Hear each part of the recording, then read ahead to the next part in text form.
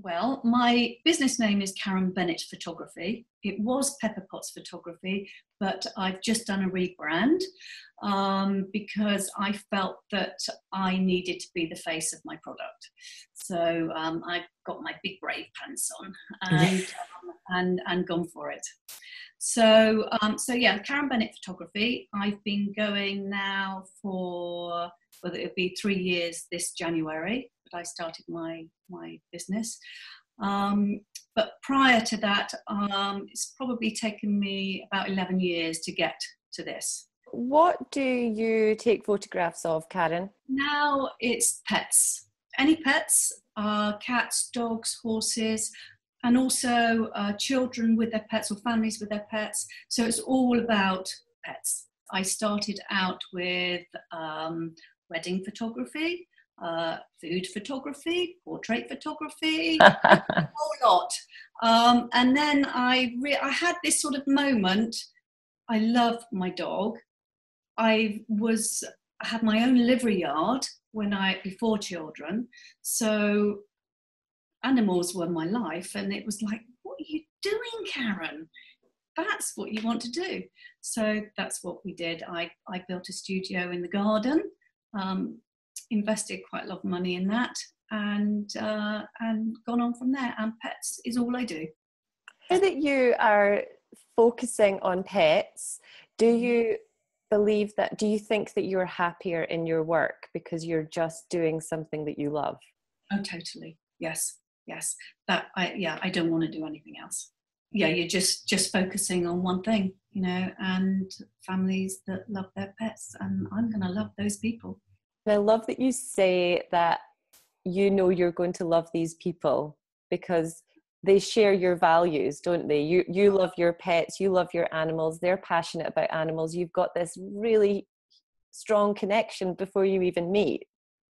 It's just such a wonderful thing to share with somebody. It's amazing. I love it. Absolutely love it. I hope you don't mind me asking if you can tell us how old you are, Karen.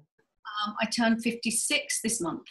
The reason I want to chat about that is because that means you started your business at the age of 53. Tell us what made you make that decision? My girls, really, growing up, and they didn't really need me so much. And I thought, I need something for myself now. I need something to put my energy into. And I didn't want to actually be ringing them up saying, oh, I've got nothing to do today. Do you want to meet up for a coffee? Or, Mummy's home alone.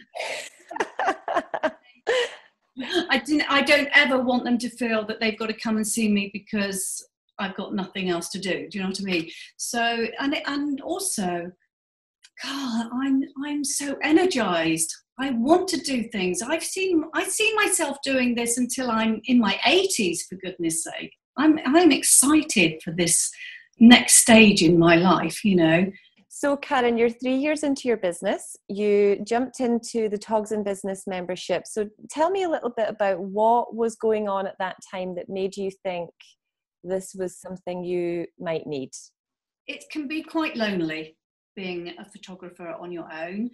And I felt like I needed a little bit of support from people who understood and were doing the same sort of things. It just seemed like a no-brainer to me. What was the main thing you felt you had challenges around?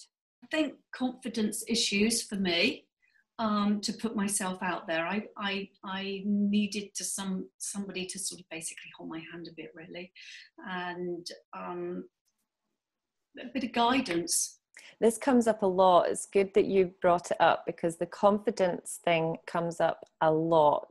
Issues with self-worth, belief, confidence, negativity.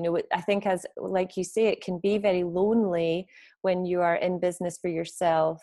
And as wonderful as it can be lonely. And sometimes when you are working alone, that negative inner voice can start speaking to you, and you can do the whole comparison thing, comparing yourself to other photographers. And I try not to. I try not to look at other people's work because I want to try and get my own style. But it happens all the time. You see things coming up and you think, oh, that's amazing. Yeah.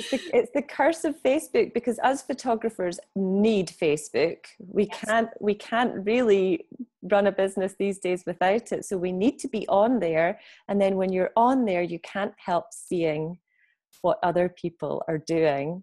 And then all of a sudden you start thinking, should I be doing that? Or you compare your work to theirs and find that yours is maybe lacking. And it's a curse, an absolute curse. What is it so far in your journey in Togs in Business? What is the thing that you have got the most from? I can't say enough about Togs in Business.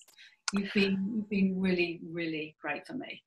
The most from a collection of things, the website building was fantastic. I mean, you are offering so many things. If only you had been around 11 years ago. Yeah, it possibly could be quite overwhelming. So how do you manage the improvement and growth of your business without becoming completely overwhelmed by everything that you have to do? I think you have to do it in chunks, and I think you need to goal set.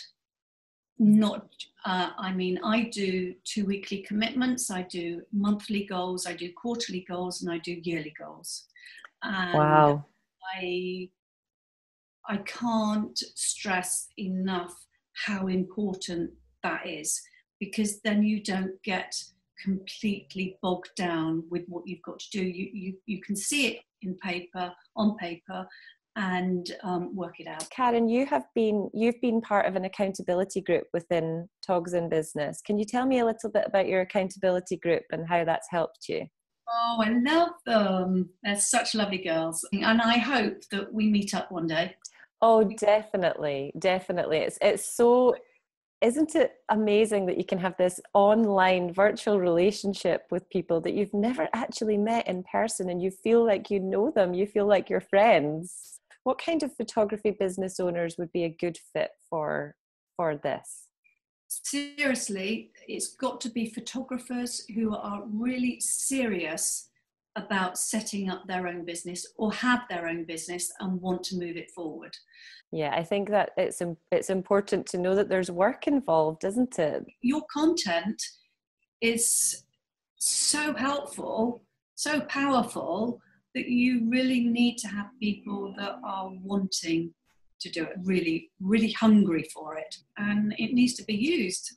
How much time do you spend actually working on your business in comparison to shooting? Probably 70% of the time.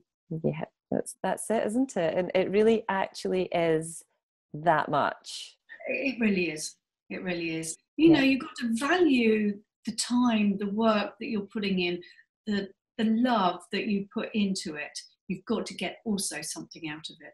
If everybody did your pricing course, we would all be better off.